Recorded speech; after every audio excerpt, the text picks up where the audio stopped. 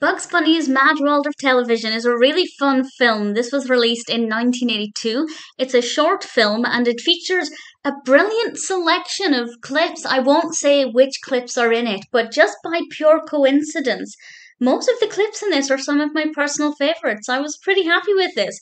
Bugs Bunny is hired to be the president of the TV network because it's not doing very well, and he starts to look for various angles that they can take with it and new shows and new stars. And Yosemite Sam definitely wants a piece of the action.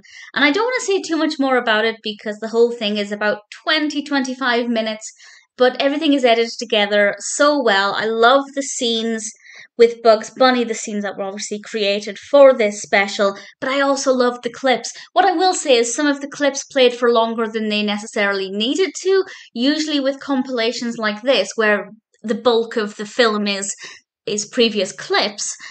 They're usually much shorter clips, and some of them are quite short, but some of them I felt like they were playing it, if not in its entirety, then at least a large chunk of it. So they could have maybe cut down some of the clips to either include more clips or have more footage with Bugs Bunny as the president. But that aside, I thought it was very well done.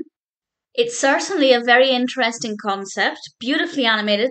The new scenes, of course, are very well done.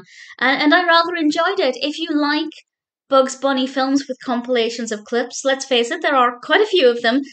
In terms of the clip selection, for me personally, I'd say it's one of the better ones.